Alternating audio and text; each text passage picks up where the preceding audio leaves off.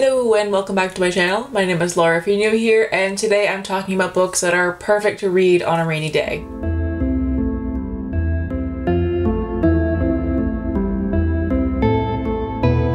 So one thing that I love to do when I'm reading is I like to try and match the book that I'm reading to the atmosphere that I'm in. So if I'm in the middle of a snowstorm at home, I love reading a book that's set in winter and that gives me those like really cozy, wintry vibes. Same with Halloween, reading spookier books, and I especially love rainy day reads. There's just a certain kind of atmosphere that comes with a rainy day that I just really adore. The kind of setting where no matter what season it is, if it's raining, you just sit down with like a little throw blanket and a hot or cold drink and a book that just perfectly suits that kind of mood. There's not really a certain genre that fits that mood. It's just kind of more of a vibe, I guess. For me, it's kind of hard to explain what vibe that is, but to me it just makes sense that these are books that just make sense to read when it's raining, either in one sitting or over several days, but like I at least start them when it's raining and they just somehow perfectly fit that kind of mood. These books are often set when it's raining in the book, so like, I guess it makes sense there. Or like I like to read a lot of like pirate books or like watery themed books. Either that or kind of more sad, heavy hitting books, or certain types of darker gritty fantasy, and especially children's books. I find children and middle grade to be so fantastic to read while it's raining. Yeah, so as you can see just by that description, there is really no one specific genre that's perfect for rainy days. It's just really about the vibe of the book. Sometimes it's the setting or the characters or the atmosphere of the book or the plot. There's just something about these books that are just perfect for curling up on the couch and devouring them mostly in one sitting, or just reading all day while it's raining outside. And so without further ado, before I ramble too much about my love of the rain, here are some books that I would recommend reading during a rainy day. Now this first book that I had to talk about is actually the reason that I wanted to do this video, because this book has such a special place in my heart, and it's because I had such a fantastic reading experience for it, and that was The Perks of Being a Wallflower by Chbosky. Oh man. So this book I read so long ago. I think it was at least 8 years ago now I read it, but I remember reading this book so perfectly. I'd been trying to read it for a couple of weeks and I wasn't really getting into it very much. I was a bit less than halfway through, and I remember this so well. It was a Sunday morning, it was summertime, so I had my window open, and it was raining just very lightly, and one of my neighbors down the street was playing guitar on their porch, so I could hear this really soft guitar music being played, and I decided to pick it up, and I finished the rest of it in one sitting. And just that whole experience of just reading this while curled up in bed, still in my PJs, and the sound of the rain and the guitar in the background, it was just magical, and I fell in love with this book. And this is kind of the book that made me fall in love with like rainy day reads, was this one. And now like 8 years later, or however long it's been, every single time it rains I think about that day that I spent curled up in bed reading this book.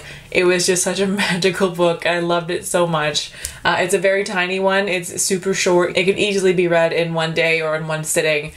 So it's really just a perfect rainstorm book. I loved it so much. The plot of this one is basically just this kid in high school going through a hard time and, you know, trying to make friends and just really coming of age. At its core, it's just a coming of age story. It's a found family, that kind of thing, which now that is not at all my thing. I would never pick this book up now if I hadn't read it before. But even though I don't read the genre anymore, this book I still love this book. It's still one of my absolute favorites of all time, even though I don't like this genre. That's how much I love this book. And my love of this book largely comes from that rainy Sunday morning where I read the majority of this book. And this book will just forever have a very, very special place in my heart because of that. Next up is The Foxhole Court by Nora Sakavic. Really, this whole trilogy is a perfect rainy day read, but I'll just talk about the first one here. So this is it's another YA contemporary that's very, very hard hitting. There are a lot of trigger warnings for this series, so definitely look those up before you go and pick this book up. But this is a YA contemporary about basically just high school students who are on a sports team, but they're also involved with crime lords. So there's a lot more to it. It's kind of hard to explain. Definitely very hard-hitting contemporary. This series is one of my favorite series of all time. I adore this series so much, which again, surprising considering I don't read YA contemporary anymore. But I just love this series and the characters meant so much to me. And I don't think that I read any of these three books like on a rainy day, but thinking back on them, they would be the perfect books for that. Just sit down and just read the whole series in one day if you can, because again, they're not super long, and while they are very heavy hitting and very serious topics, they're very easy to get through. They're just so addictive that, I mean, you could easily fly through this series in like a couple of days max if you loved it that much. So like, this is definitely a series where you could totally just sit down and on the couch when it's raining and just eat them up. I love them so much. I would also recommend Haroun and the Sea of Stories by Salman Rushdie for a lovely rainy day read. This is a children's novel. I don't quite remember what it's about, to be honest, but I just remember like reading this book and really loving it. I just fell in love with the writing style. It's very whimsical and just really fun. I actually read this for a class that I took in university on children's literature. And this one I did actually mostly read in one day. I was supposed to have this book finished by a certain date, and of course I procrastinated all of it. So I read a lot of it in one day, and it was just lightly raining outside. And it was just so lovely. But the kind of like whimsical nature of this story was just really, really nice. And it totally suits a dark, gloomy day, even though it's not really a dark and gloomy story. It just kind of fits that vibe really well, I find. Something about it just really suits perfectly for a rainy day. So I would definitely recommend this one as well. Next up is The Scorpio Races by Maggie Stiefvater. This one is really the setting of this one that makes it perfect for a rainy day. This one is set on the fictional island of Thisbe, but while reading this, I totally thought that it was Scottish. It just feels very Scottish or UK, I guess. I don't know. Turns out it's not. It's actually in a fictional place, but it's a very like rainy, gloomy kind of place. I believe it's on an island, so it's pretty much always raining, and just the kind of like fairy tale feeling of this book really lends itself well to reading this on a rainy day. The setting of this one stands out so much. But basically this book is about a town where once a year they compete in the Scorpio races, where they tame water horses called Kapelishka, and they race them, and it's very deadly, very deadly. A lot of people die because these are like monstrous water horses. They're terrifying, but they're really cool, and it's seen as like this like brave thing that men do. But our main character is a girl named Puck who competes in the races. I believe she's the first female to ever compete in the races. She has like some really good motivations for competing, but our other main character, his name is Sean, and he also has some very good reasons for having to win the races. Only one of them can win. That's kind of like, who are you rooting for here? But anyways, this book is fantastic and definitely a perfect read for a rainy day. Then we've got Pan's Labyrinth, The Labyrinth of the Faun by Guillermo del Toro and Cornelia Funke. This book is based on the movie Pan's Labyrinth, directed by Guillermo del Toro, and I loved the adaptation of this. It was incredible. The movie and the book just pair so nicely together. The movie is one of my favorite movies of all time. I absolutely adore it. It's one of those cases where like one's not better than the other. They're both just so perfectly perfect together, if that makes any sense at all. It probably doesn't, but if you've seen Pan's Labyrinth or read the book adaptation, then you can probably agree that like this is a perfect book for a rainy day. The fairy tale-esque nature of it and the setting is really perfect for a dark, gloomy day. It's a very dark and gloomy kind of story, combined with that whimsical nature of a children's book. Again, very dark, very gritty, sad kind of book. There's like no joy to this book or the movie. It's very sad and like pulls at the heartstrings, but also it's magical and just, oh, it's like my perfect kind of story. I was hyped when this book came out. Oh my gosh, I was so excited. And the book as well also has illustrations in it, which are absolutely stunning. They are so beautiful. So if you've had this book on your shelf for a while and you haven't picked it up yet, on your next rainy day, I would definitely recommend picking it up, because you will not regret just curling up and reading this book with the sound of the rain on your windows. It's truly a beautiful book and also a movie. Next up is Spellbook of the Lost and Found by Moira Fowley-Doyle. This one is set in a very small Irish town where things have started to disappear randomly, and they just kind of appear in completely random places. People are very confused. They have no clue what's going on and like why things keep disappearing, until one of our main characters finds a spellbook and learns that that's probably why things are disappearing, is because somebody cast a spell. This is a multi-perspective book. I think there's at least 4 different perspectives if I can remember properly.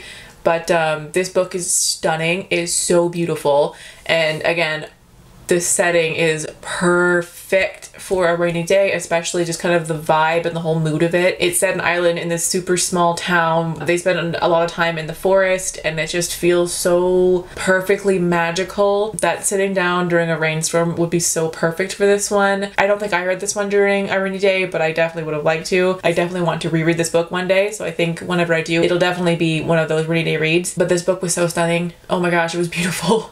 This is like without a doubt one of my favorite books of all time, and it's largely just because of the atmosphere and the setting. It was just so magical. I can't explain to you, like you can just feel the magic coming right off the pages of this book. Every word, every sentence is just infused with this kind of ethereal beauty to it, and this book just stole my heart. It was incredible. I really cannot recommend this book enough. Next up is The Chronicles of Narnia by C.S. Lewis. So far I've only read one of the books from this gigantic bind up, but this is just another case of the children's novels being perfect for rainy days. I'm not sure what it is about children's books. For some reason in my head, they are the perfect thing to just curl up with when it's raining outside, and this one is no exception. I don't think I need to go into detail about like what this book is about.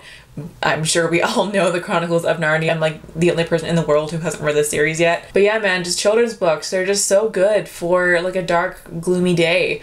Maybe it's just like because they're children's books, they're not as dark as a lot of like adult and YA books are, that they're just kind of more fun and lighthearted, and kind of like creates a balance between like a dark gloomy day and like a, you know, more lighthearted book. Maybe that's it? I don't know.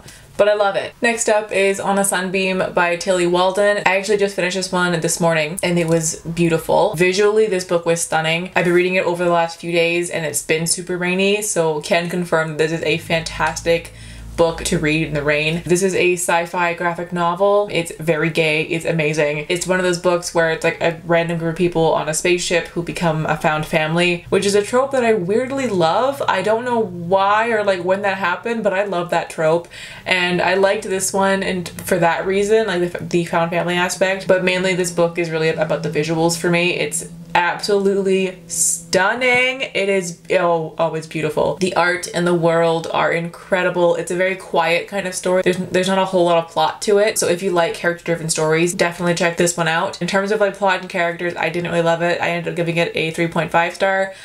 However, the art and the world really saved this one. Like that's why I loved it, was because of those two things. The world in this one is just so unique and beautiful. While reading this book, I had some very quiet atmospheric music going on.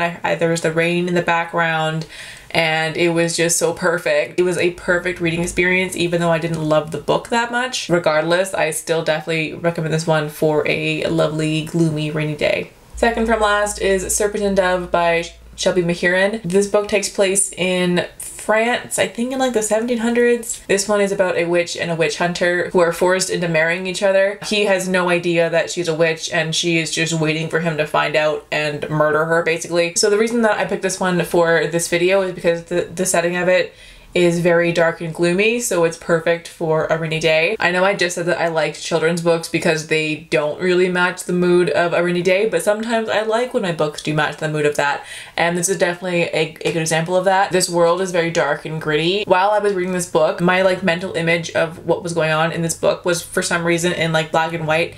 It was very gray and dark and just constantly raining in my head. I'm not sure if the book was described that way or if that was just how my brain interpreted it, but regardless, that's what this book made me think of, was just a lot of rain. So this would definitely be a perfect read for a super rainy day. I didn't love this book. It's definitely a very, very polarizing book. You either love it or you hate it. I kind of fell more towards the disliked side in terms of the actual plot, but the vibe of this book was fantastic. I loved the atmosphere of it, so I definitely recommend this one if you like fantasy romance at least. I'm not a huge fan of fantasy romance. I didn't realize that this book was going to be mainly romance when I picked it up. I thought it would be more fantasy, but turns out it was mostly romance. So that's my own fault. That's like really nothing against this book. I just didn't do enough research into it, to be honest. But for those of you who do enjoy heavy romance in your book, this would be a perfect book for a rainy day. And last but not least is All the Crooked Saints by Maggie Stiefvater. This book is interesting. I didn't actually enjoy it while reading it, but looking back on it, I love it. I have absolutely no idea how to explain the plot of this book. And honestly, I think you should go into this book not knowing what it's about. Just pick it up and read it blind, because there's really not a way to sum up what this book is about or kind of how it makes you feel. It's very strange, and like for some reason it's perfect for a rainy day, even though it takes place in the desert. I'm not really sure how that works, but for some reason it does. This is just such a strange book. Like, strange is the only word for it. It's just fucking weird. Okay, reading it, I was very bored and confused throughout the entire thing, but looking back, it's a really beautiful book. Even though I have no idea what actually happened in it, the whole vibe of it was just stunning and whimsical and just magical and beautiful and all those adjectives that I've used like a million times so far. But yeah, this one is a really good example of a book that is perfect for a rainstorm. For some reason, I don't know why this one works, it just does. That's basically all that I can say about this book, because I have no idea how else to describe it. So just take my word for it. If you haven't read this one yet, save it for a rainy day, and you will not regret it, probably. And that is it. Those are my recommendations for books to read during a rainy day. There are a whole lot more. I really, really love rainy day reads. They're just so perfect for me, but I had to limit myself here. I had probably like 10 more written down that I was going to mention, but this video would be way too long if I did that, so. But that'll do it for today. So thank you guys so much for watching. I hope you all have a fantastic day wherever you are in the world. I hope you enjoyed these recommendations. Let me know in the comments if you've read any of them. But otherwise, I will catch you guys in the next video. Bye!